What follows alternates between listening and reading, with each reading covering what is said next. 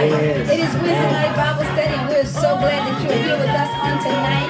We are super excited to have you with us on tonight. And so come on in as you're coming in. Give us some hearts for worship and thumbs up for praise. Around here at Faith Christian Center, we are thumbs up for praise and we're hearts for worship. So come on as we worship together, as we celebrate the Lord Jesus, as we prepare ourselves for the Word of God on tonight. Come on, the battle is over. Listen, the battle's not over, but we're going to shout anyhow. Come on. Come on, we don't got to wait for the battle to be over. We're going to shout right now. Come on, let's give God some praise. Give Him some glory. Give Him the honor on tonight. I don't know about you, but I'm super excited. We're in the midst of some great things that God is doing right now. Amen. So come on. That's right. Give us those hearts for worship and those thumbs for praise. We are excited to be with you on tonight. And here we are here at Faith Christian Center. And we're ready to give God some praise, some honor, and some glory tonight as we celebrate the King of Kings and the Lord of Lords. Amen. Amen.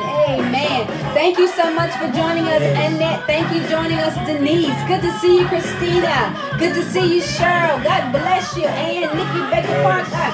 Good to see you. We're glad to see you.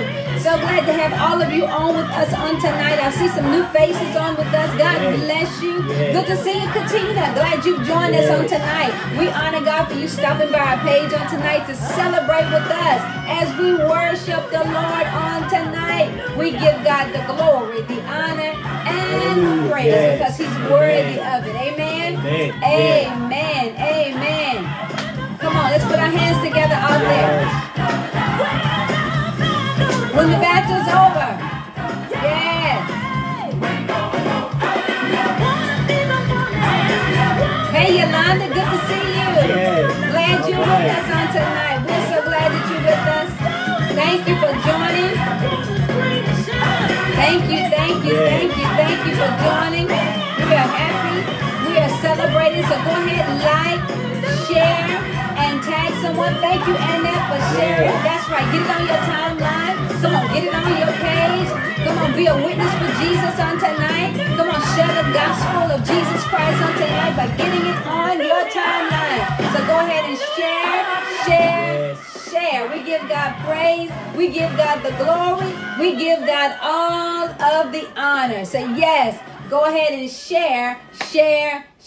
Get it on your page on tonight. We give God praise, honor, and glory for you all being with us here on tonight. We thank God that you've decided to stop by our page just for a few moments as we go before the Lord in the Word of God, as we share the Word of God with you. Amen. I don't know about you all, but there is life in the Word of God. There's freedom and liberty in the Word of God. The Word is meat and bread for our soul. Come on. For a hungry soul, the Word is the filler for the hungry soul. And so tonight we come to get into the Word of God and to find out what God is saying to us in this hour. Amen. To come into the place, to get here and to get before the Lord and find out what is God saying as we're moving into these last few months of this year. Amen. Good to see you, Nicole. Glad you could join us on tonight. Amen. So let's get ready to go before the Lord in prayer as we prepare for breaking of bread on tonight. Amen. Amen. Yes. Amen. Father, we thank you tonight for your word.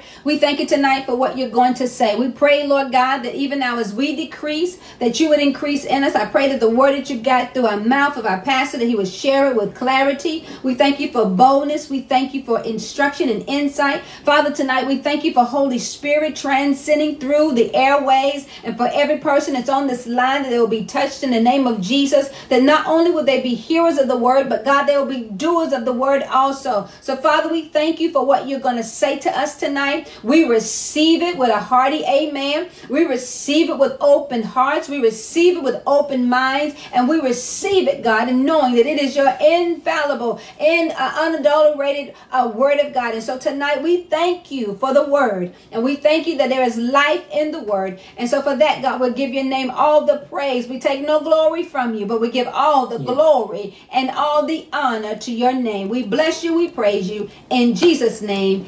Amen. Amen. Amen. Amen. Again, we want to say welcome. Good evening to Faith Charge on this evening. And we're so excited you all have decided to join us. You know, you said something so key.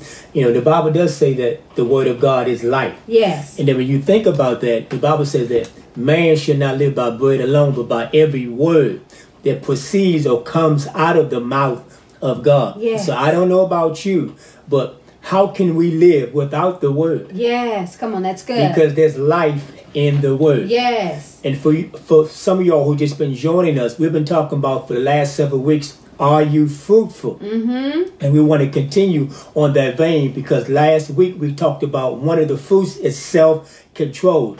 And I just felt that actually, you know, we didn't get a chance to finish it, so to speak. I just want to kind of add to what we were talking about last week as it pertains to self-control. And we were coming out of 2 Peter chapter 1, beginning at verse 1 through 5. And I'm going to start at verse 5. And verse 5 basically says that since you have these things, add to your faith, or make every effort or strive to add to your faith. Our faith is our foundation. And so when we add to our faith, it's saying add to your faith, add what? Goodness. You know, then it said after you add goodness, add knowledge. And that knowledge is of Jesus Christ, having a relationship with him and knowing him.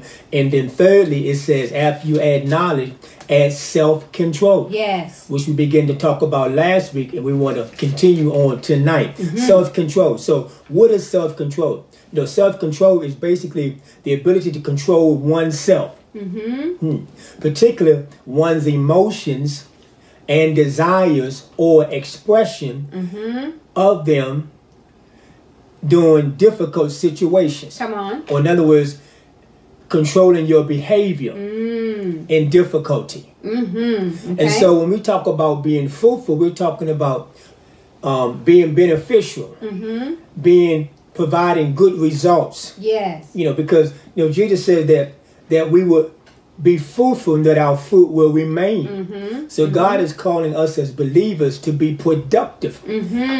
That's part of being fruitful, that we be productive. Yes. That our lives, you know, mean something. You know, that we don't live life, you know, meaningless. Yes. But we live life with a purpose. Yes. And so as we look at, you know, self-control, last week we gave three main parts that that has to deal with self-control. And I just want to kind of go over them, not in its entirety, but I just want to kind of give you just a short, idea or clip on it. But basically we said 3 parts of self-control is, number 1, monitoring. In other words, keeping track of your own emotions, your thoughts or your feelings. Right. Think about it. If we kept track of what we said, we will watch what we say. Come on. The Bible said that we are to season our words with salt. So that's the first part of self-control, monitoring our thoughts, our feelings. Yes. And then secondly, we said there should be a standard. Oh, yes. Yes. As it pertains to self-control. What? A standard is something, a guideline. Yes. Something that directs us. And we know as a believer, the Holy Spirit said he will lead and guide us into all truth. Yes. And then thirdly, it said strength. Because think about it. To control your emotion, it requires strength. Yes. Because for some people, they want to say the first thing that comes to their mind. But the Bible calls that foolish. Yeah. Ain't that something? Come on. And so when we talk about strength, we're talking about energy, control, impulses. Control your impulses. Don't just fly off the handle. Come on. That's because good. you feel that way. Yes. Because you feel a certain way, that doesn't necessarily mean that you ought to say what you feel. That's right. Especially if it's contrary to the word of God. That's right. Think about that. Because you're held accountable for every idle word that you speak out of your mouth. That's right. And so we got to be really strategic and really careful about what we say out of our mouth and what we're saying as it relates in this season about things and about people and about circumstances, as God is listening and recording what we're saying. That's right. Because you think about it. When something goes out of your mouth, you can't bring it back. That's right. Because God said the things that come out of my mouth will not return to me void. Right. And so if he says that pertaining to himself, guess what? It's the same for us. Because we're made in his image. Yeah, you can't get words back. You can't get words back. And you got to be careful, because those words will go into the atmosphere and attach with whatever you've set to it. So if you say something about an individual, those words go and attach itself and bring back to you whatever you sent out. That's right. And so we got to be careful that our words are spoken with life and not death. That we're not speaking death and life. That's what the Bible says, that death and life is in the power of the tongue. That we're not speaking death with our tongue, but we're speaking life and declaring what God says, because God is a God of life. He's a God of liberty. He's a God of justice. He's the God of peace. And we've got to be speaking what God is speaking in this hour, irregardless to what we feel and irregardless to how we feel about things. We still got to speak what God is saying. Right. Because what did the Bible says? God says, forever, O Lord, his word is settled in heaven. Come on. And so we got to keep that in mind. So whatever God has already spoken, it's settled. That's it. Settled. And that's what we got to be convinced in, that God's word is settled. Yes. And we can't be wishy-washy on the settlement of God's word. We can't go back and forth between two opinions in God's word. What did God say? He gave 7 things that he hates. Come on, he gave 7 things that he hates. We can't go back and forth between two opinions of whether or not we're going to believe what he said or whether or not we're going to doubt what he said. Come on, are we going to believe what he said or we're going to doubt what he said? Are we going to agree with what he said? Come on, then that's a whole nother level. Are we going to agree with what God said or are we going to disagree with what God said? Because God is watching in this hour to see if we're agreeing with him or if we're disagreeing with him. And you said something key, because what the Bible says that we shouldn't add to the word nor take away. Come on. Because the word is good all by itself. The Bible says that it's flawless, it's perfect, it's true, it's right. God is right. Yes. God is perfect. God is true. Yes. But I'm afraid, and I'm using that word afraid in a loose term, meaning I stand in amazement at how we are unafraid or unreverencing of God. He is perfect. Yes. And he is perfect in all of his ways. Right. And what he allows and what he allows to happen is in his perfected will. Yes. And that's what we don't like, when God does things and it's not what we like, or it's not according to our agenda, but it's according to his agenda. The Bible says that his thoughts are not our thoughts. Come on. The Bible says that his ways are not our ways. Yes. But he's a perfect God. He's perfect in everything that he does. And you said something so key. I want to just repeat that. You said his ways are not our ways. Come on. And so, in essence, what man qualifies, God rejects. Come on. Come on. That's the truth. And what God qualifies, man rejects. Come on. And we see that. See, what we go on is what man is qualifying, or what man constitutes as good, or what man constitutes as bad, or what man constitutes as being appropriate or proper. But God has an agenda. God has a proper way of doing things. And I'm concerned as to whether or not we are in agreement with God or we're disagreeing with him. And so, and as we talk about self-control, why should we have self-control? Come on. And I'm going to give you one scripture, and then we're going to get into it, and we'll wrap this up, okay? Now, why is it important that we have self-control? Listen what it says here in Ephesians chapter 4, beginning at verse 29 through verse 32. Listen, it says, when you talk, don't say anything bad. I'm going to read some more. Let's stop right there. What? Now, I don't see where there's any confusion with that. It said when you talk. When you what, Pastor? When you talk. It says don't say anything. Not some things. It said don't say anything. What? Come on here. Bad. Come on, Pastor. Then it says, but say the good things that people need. Whatever will help them grow stronger. Come on here. So if I say something bad, that's not going to help you. No. Come on. That's going against you. Yes. Come on. So now then it also said, then what you say will be a blessing to those who hear you. And don't make the Holy Spirit sad. So if we say something bad, that makes the Holy Spirit sad. That rhymed, didn't it? That's the scripture. Oh my God. Then it says, God gave us his spirit as proof that you belong to him. Now, we got to make sure, oh God, we got to make sure God didn't make a mistake. Right. Come on here. He gave us his spirit as proof that we are his. So let's prove to him that he didn't make a mistake in choosing us. Yes. Yeah, that's good right there. Come on. And that he will keep you safe until the day he makes you free. Come on. That's good, Pastor. Never be bitter, angry, or mad. Come on. Never be bitter, angry, or mad. Never be bitter. Never. Never shout angrily or say things to hurt others. Now, you know, there's some things we say you shouldn't say never to, but the Bible said never. Never. So if God is saying never, then he means never. That's right. That's right.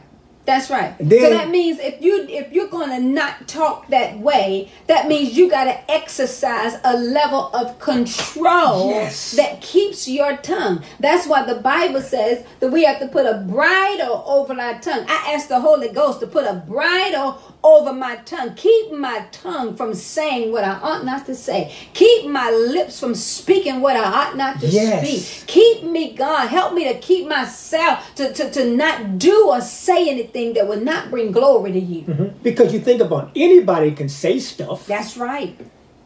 But it takes, self-control. It takes power to close your mouth. Good God.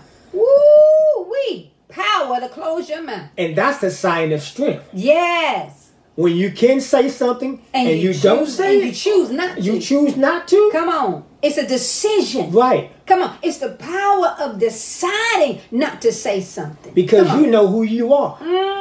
When they questioned you, they said, are you the king of the Jews? Yes. And the Bible said he answered them not a word. God, and he could have said anything. Yes. He could have spoke to them. He could have cast out the demons. Come on. He could have called them all out of what they were doing, but he decided to keep his mouth. He exercised such an authority over his own self, and he was God in flesh form. My God, he had the power to say whatever he wanted to say because he was God. Right, and not so much that if he would have even thought it. Yeah, come on, Pastor. Come on. And it would have important. happened. That's important, Pastor, that we watch what we're thinking, how we're thinking, because what you're thinking is eventually going to come out your mouth. Yes. Ooh, out of the abundance of the heart, the mouth speaker. So now, then it also says, never do. God, look how many nevers in this one scripture. Never do. Huh? Come on, that's good. Never do anything evil. Be kind, loving to each other. Forgive each other the same as God forgave you through Christ. Yes. Yes. Never do anything bad. Never say anything bad. Never be angry. Woo. But now guess what? God knows that we're in flesh form. Right. He knows that we have flesh that we got to work through.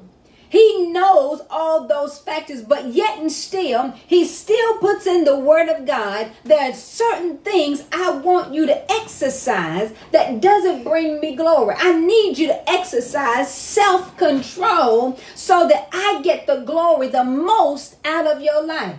He knows our flesh state. Come on. Some of y'all saying, but come on, that sounds so good and that sounds so real. But guess what? My flesh be fighting. But guess what? He's giving you the power to exercise self-control. That's your power. Right. That's your ability. That's in you. He's not going to come and just put his hand over your mouth. You got to put your hand over your mouth sometime and say, close it. Don't say another because word. And when we read 2 Peter, in the previous verses, he said, the Bible said he's given us all things that pertain to life and godliness. So the question is, what are we doing what we've been given? That's right. That's right. That's right. If you know the saying, if you don't use it, you're going to lose it. Yes. Yes. So we have to use what we've been given. Yes, that's right. That's right, Cheryl. Some things are better left unsaid. Yes. Huh? Some things that don't need to be said at all. And so if we keep our mouth, so you say, I don't want my mouth to sin against my body. Y'all better hear that. That's good. I don't want my mouth to sin against my body. Because what comes out of my mouth is an indication of what's inside of me. Come on. What's coming out of my mouth is an indication of what's on the inside of me.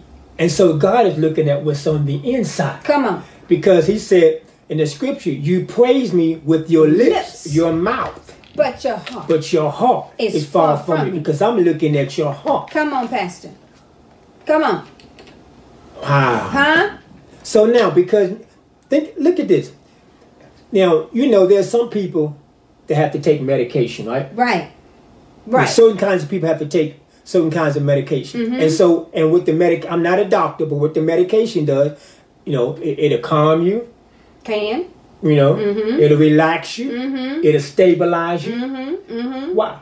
But now let that individual get off the medication. Let that individual don't take the medication. It'll be a sad day, won't it? Come on. We'll see a huge difference. That's right. In behavior. Yeah. Well, let me throw this out here. The Holy Spirit is our medication. Would you go ahead, Pastor? Huh? The Holy Spirit is our medication. Because if we don't allow the Holy Spirit to lead and guide us in all truth, we're going to see some ugly behavior. That's right. That's an indication that the Holy Spirit is not in control, is not operating, and that we're being led by our flesh and not of the Spirit. That's good, So Pastor. the Holy Spirit is our medication. Yes. It leads you into truth. Right. It guides you into, and the Holy Ghost, come on, when you listen to him, he'll tell you, don't say it. Right. He'll say, don't open your mouth. He'll tell you, be quiet. He'll tell you what to say if you have to speak. Come on. If it's needful for you to speak, he'll give you what to speak. That's why the scripture says, don't worry about what you're going to say, because in the very hour, come on, God will give you what to say. Right. He'll give you what to say. Why? Because he knows what you should say, what you should. That's why he's the God of, that's why he knows all things. He knows he's the God of all things. He knows all things. And so you consult with Holy Spirit. Holy Spirit will give you what to say, and he'll give you when to say it and how to say it. That brings all of the uproar or the fighting or the dissension down. Come on, that's why what is it? A kind word turns away wrath. Yes. And so the Holy Spirit leads you in how to do that. That's why you got to consult Holy Ghost. Yes. You got to consult him. So in other words, in order for us to function properly, we need the Holy Ghost. Absolutely. And I'll be wondering sometimes, how can you cannot function without the Holy Spirit. Come on. Praying in your most holy faith, you build yourself up. That's why if you've been on any prayer call with us, we go into prayer time and sometimes we pray and we just stay there in our heavenly language. Why? Because there's a building up of your holy faith. It's a building up of your inner man. It's a strengthening that comes when you pray in your heavenly language. And not only is your heavenly language, it is the language of heaven. Right. Come on, it transcends you from first heaven where you're in flesh here in the earth realm and takes you directly into the heavenly realms with God. And so the Holy Spirit, he helps you. He's a spirit. He is the wind of God. He is the breath of God. He is the ruach of God. He is the wind of God that comes to sit with you, to help you. Yes. Come on. That's why you have to consult with Holy Spirit. That's right. And so how can we say we have the Spirit and not rely on the Spirit? Come on. That's good stuff. Come on. No. That's not possible. Holy Spirit. And Holy Spirit will lead you into all truth. He won't leave you out there in error. Come on. He will lead you into all truth. He will take you from where you are to the place of truth if you ask him to take you to the place of truth. Right. Come on. Many of us are not asking God to take us to the place of truth. We're going on what we're hearing and we're declaring it as truth. But God has a realm of truth. He wants you to go. Right. Because he wouldn't say never do something if it wasn't possible. Come on. Because he knows all things. Because the Bible says all things are possible with God. Yes. But impossible with man. So now, let's look at a couple points. We're going to wrap this up. How to know that you have self-control? Isn't that a good question? That's a great question. I'm going to give you a couple points. I mean, it's so many, but I'm going to give you a few that's come to my mind. How to know if you have self-control. Number one, when your desires means less than God's. In other words, when yours are not all that important. When your desires means less than God's desires. Romans chapter 8. Verse number 6 through 8. Listen what it says here. It says, peace. Why is this true? Because anyone who's thinking is controlled by their sinful self is against God. If they refuse to obey God's law, and really they are not able to obey it, those who are ruled by their sinful selves cannot please God. Come on. So in other words, it's saying that if you are controlled by your sinful nature, we cannot please God. Come on. We cannot obey him. Which means our desires mean more than God's desires. Come on. Which means you are in control instead of God being in control. That's why we got to check our heart, Pastor. Yes. Because our heart is where our desires lie.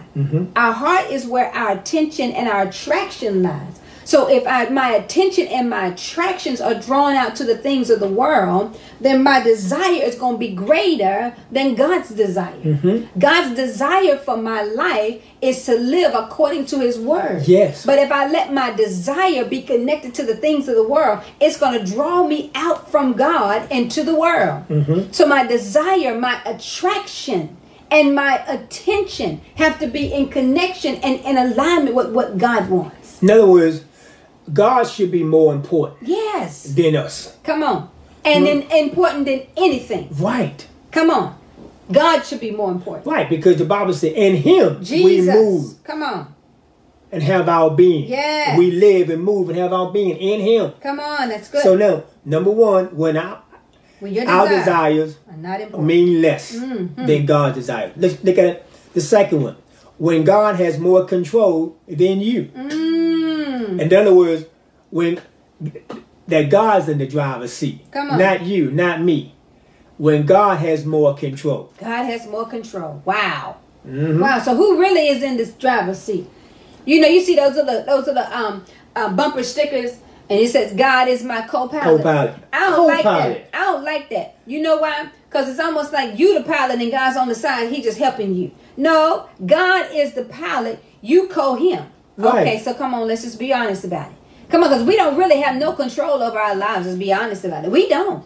We think we do, but we don't have control. God is sitting in the driver's seat of every part of your life. Yes. And at the very moment and hour and day, it's your time is up. He's still in the driver's seat and in full control. Come on, y'all. He knows the days and the times. Come on, he established the day from the night. Come on, he set the water in the. Come on, he separated the ground from the water. Come on, he established everything. So there's nothing that gives us to even think that we are on this journey co-piloting anything with God.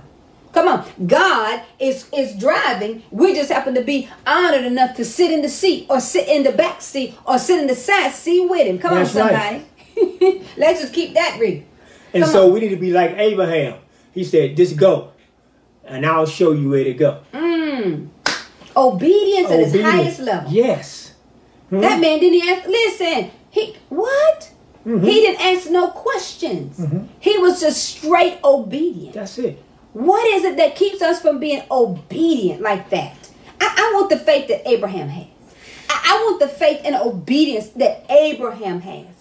Because Abraham didn't question God. He didn't doubt God. The Bible says his faith was counted as righteousness. And it's recorded in scriptures as the hallmark of a faith walker, as a faith believer, as the first believer in the scriptures. Abraham was. And the Holy Spirit didn't come on the scene yet. Hadn't even come on the scene. And he was able to obey God, and he hadn't even come on the scene. We need the Holy Ghost. Right. We need the word. We need a prophet. Come on. We need confirmation. 2 and 3 we need somebody to hit us over the side of the head. We need somebody to come and ring our ears and say, "Lest the Lord said it." Come on. Before we obey God. Abraham didn't have any of that. He obeyed because he knew who was speaking to him. And when you know who is speaking, when you know who is talking, when you know the God who is speaking, you don't doubt, you follow. He never, his faith was so strong, he never called into question anything that God said. The Bible said, when you say the Bible said, he didn't stagger at the promise. I mean, when you stagger, I mean, you kind of wave and sway. No. God said it, that settles it. Come on. It was a settled, done deal. Why? Because when God said it, it was settled in heaven forever. And Abraham believed it. Even though he and his wife were old in age. But God said he was going to be the father of many nations. And guess what? When God told him he was going to be the father of many nations, he wasn't even in position to receive that. Because his name was Abram, not even Abraham. And Sarah was not even Sarah. She was Sarai. God had to change their names. Here we go. God had to change their names so that everything in alignment with who they were was ready to receive what God was about to establish in them. And sometimes God will simply change a location for you, change a trajectory for you, change a direction for you to release what he's got in store for you. He could not release that to Abraham. Abraham's loins was only carrying one seed at the moment that he was Abraham, because Abram is means one. Come on. And Sarah was only an indication of a dead woman's body, but God gave her life when he called her Sarah. Come on. He gave her the life extension. Come on, y'all. He gave her the life extension so her womb could receive the seed that was now coming from Abraham, who was covered, who had all encompassed inside of him everything that needed to be done. Come on. So we got to make sure that we know who we serving. Yes. See, Abraham didn't stagger. He knew who God was, and he trusted him to the end. So when God speaks the word already goes to the place that God sends it. And the word is waiting for us to get in position so we can meet the word. Come on. Come on. Come on. Man. Come on. Come on. Oh, God. Glory to God. Thirdly, how do you know you have self-control? When God is the guide, not your pride. When God is the guide, not your pride. Wow. Because if you're prideful, you won't let God lead you. You let your own wisdom. You think you know more. It's false pride, Pastor. Yes. Because sometimes we think we're letting God lead us, but we're not. It's a false sense of humility that's disguised in pride. Come on, because we think we're letting God use us, God lead us, but really it's for a selfish motivation, a selfish gain. I'm being led by God as long as my title is in the forefront. As long as I'm sitting in seats with people, I'm making strides, I'm getting popularity, or I'm getting on platforms. As long as these things are happening, I'm letting God lead me. But the moment God stripped those things and pulls those things down, God says, we're not doing that today. Right. You're gonna come down off of those things. That's when that's when we start fighting God. Come on, come on, come on, come on. Wow.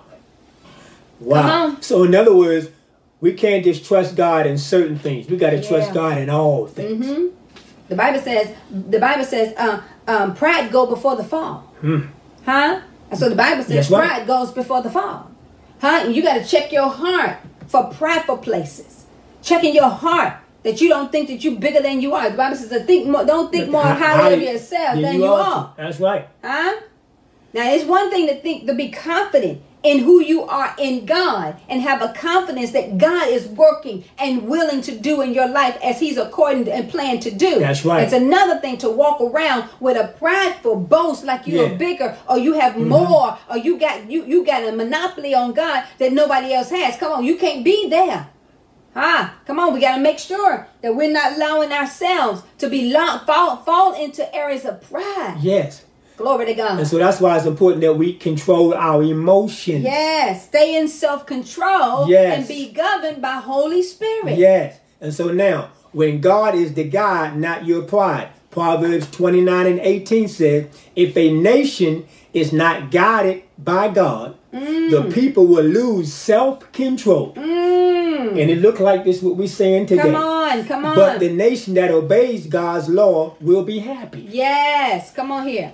Come on. Happy is a man who puts his trust in God. Yes. So it's saying, if God is not guiding us, a people or a nation, people are going to lose self-control. Yes, which means they're not going to have any restraint. Come on, come on. They're going to run wild. Come on. That's why they're going to be untamed. Yes, yes. Come on, Pastor. That's good. So the word of God allows you to have self-control. It governs your life. It tells you how to live rightly. Yes. It's good, Pastor. Profitable doctrine. Yes. That's what 2 Peter 3:16-17 said. All scripture is given by inspiration of God. For reproof, for correction, for living rightly. It's good, Pastor. That's good. Oh, boy. Come on. Come on. All right. Let's look at a few more. How do you know you have self-control? Number 4, when God can demonstrate his nature in you. Let me say that again. When God can demonstrate his nature in you, in me. Galatians, familiar passage of scripture, 5:22 says, but the fruit or the result that the Spirit produces in a person's life. Yes, that's good. So God is trying to produce something in our lives. Yes, come on, Pastor.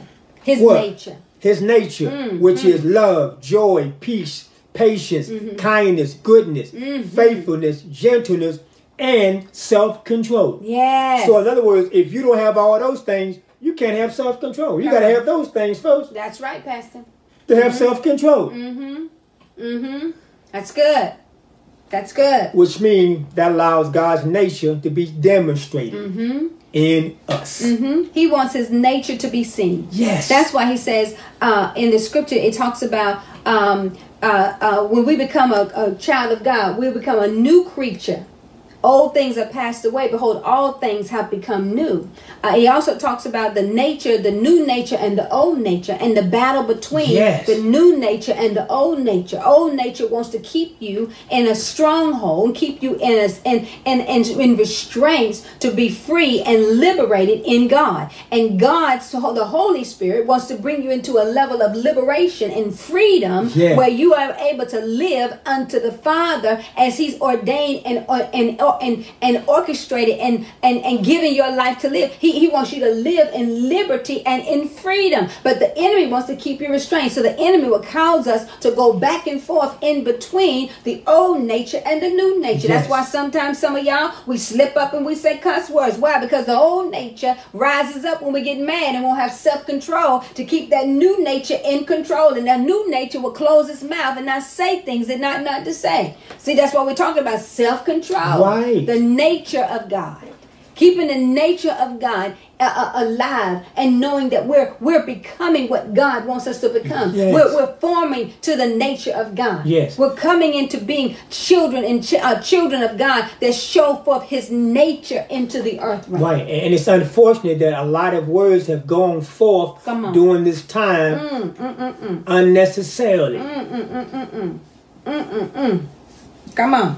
Because the Bible says when we do such a thing, we have grieved the Holy Spirit. Yes, we have. Come on. And then lastly, how to know you have self-control. When we live out the word. When we live out the word.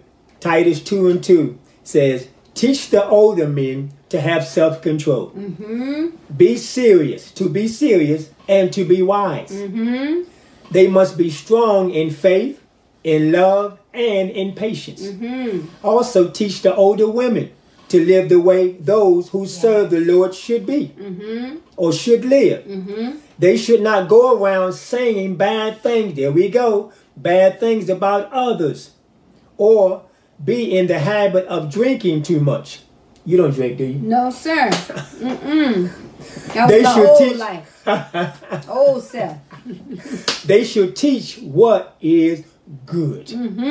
So our life should be an example of fruit on the inside. Because what the Bible said, we ought to show fruit worthy of repentance. Yes, come on. That we have been changed. That we have been brought out of darkness into the marvelous light. Amen. Amen. And so we just want you all to be encouraged. Strive. We got to make every effort to be fruitful in these last and evil days. Because the Bible says that redeem the times. Because the days are evil. Make every effort. Amen. Amen. Amen. Amen. Amen. Hallelujah. Amen. So we just pray that you got something out of this on tonight. And if some of you always say, Pastor, you know, I'm not where I should be. You know what? None of us are where we should be. And it's the Holy Spirit that will help us to become all that God has called us to be. And if you're saying, Pastor, you know what? I've been relying on myself, my flesh, more than God. But today I want to rely on God, the Holy Spirit. If that's you, I want you to pray with us. A short prayer. Say, Lord Jesus, forgive me of my sins. I've fallen short of your standard for my life. And I ask that you will come into my heart and to be my Lord and Savior. And I receive you now as my Lord and Savior. Guess what? It's that simple. If you confess with your mouth the Lord Jesus and believe in your heart that God is raised from the dead, you shall be saved. And so for some of y'all, it's a rededication. For some of y'all, it's coming into the saving knowledge of Jesus Christ. And so when we thank God for whatever decision that you have made. And God, we rejoice with you. Heaven is rejoicing over your decision.